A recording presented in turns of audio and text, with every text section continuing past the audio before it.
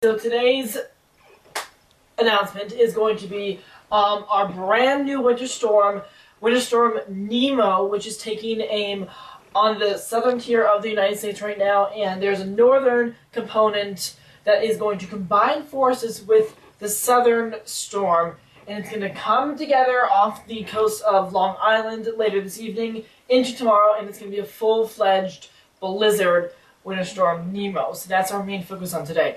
Other than that, I'm going to get to Nemo in just a minute, but for the rest of the country, we have just a kind of storm kind of setup right now. We have a couple storms that are coming through the picture. Again, right now we have a stormy situation in the southern tier of the country.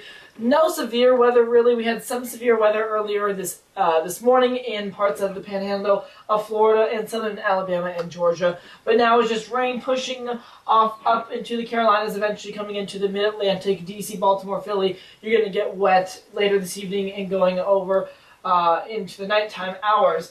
And then we also have a new storm that's going to be kind of taking shape in the Pacific Northwest with rain and mountain snow, obviously. That's going to start gearing up later this, also tonight and going into tomorrow. And that's going to be one of the bigger storms that's going to pull out of the Rockies and is actually going to kind of make a huge mess into the middle part of the country by the time this weekend rolls around.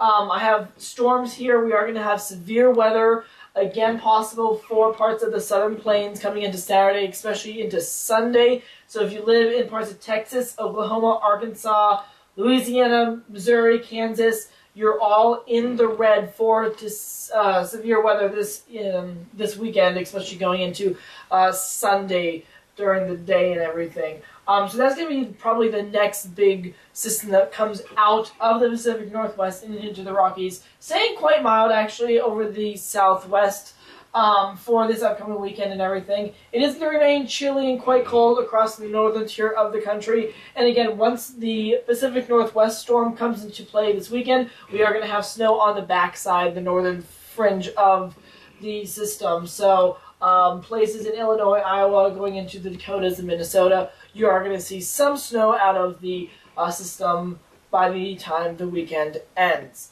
But before that storm gets here, we have to go through today and going into tomorrow. And right now, again, Nemo is not there just yet. Again, we have two storm systems, one in the southern tier of the country, one in the northern tier around the Great Lakes. They're going to come together, converge, sort of say, into one big full-fledged, like, nor'easter, pretty much. We have named it, obviously, Winter Storm Nemo, and this, folks, could rival the blizzard of 1978. If you remember, actually, this day in weather history, back in 1978, we were just ending the big storm, the big blizzard, and actually, funny enough, it was happening in the same time, the same area, sort of say, as Winter Storm Nemo is forecasted to do. So, again, very dangerous conditions going into parts of New England and parts of the Northeast. Winter storm watches are up for everybody in the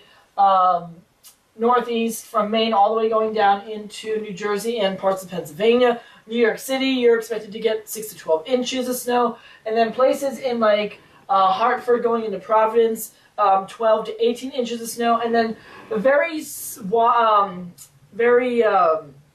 not wide, but very narrow band of snow is expected to set up to 2 to 3 feet of snow is possible right outside the Boston area going into southeastern New Hampshire and southern Maine.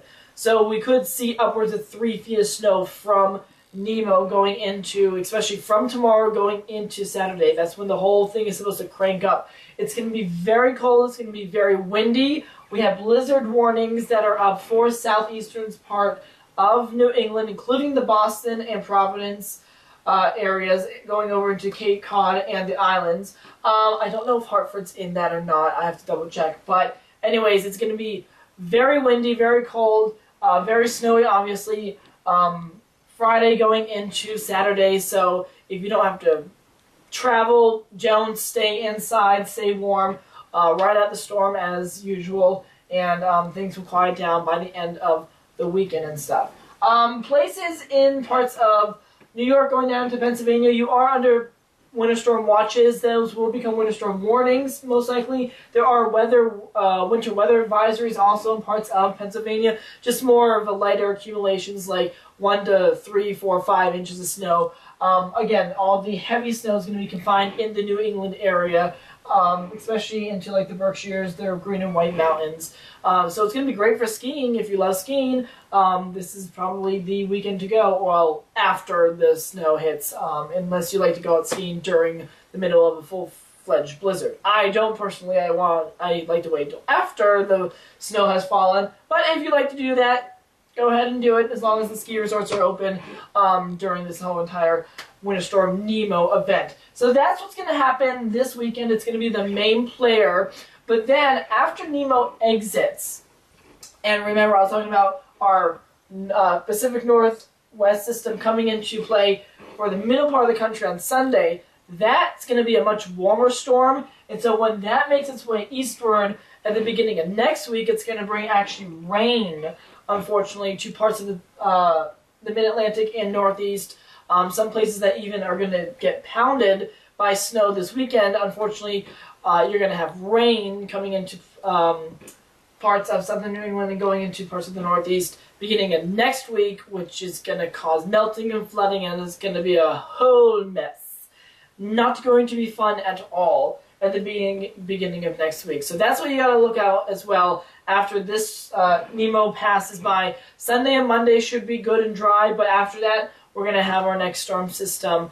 Again, it's going to take aim on the southern plains with severe weather. Again, damaging winds, large hail, and the possibility of isolated tornadoes are possible on Sunday for those places I mentioned in the southern plains. Once that storm system moves over to the east coast, it's going to kind of lose its severe weather potential, but a lot of rain is going to come into the picture, and temperatures are going to be very mild.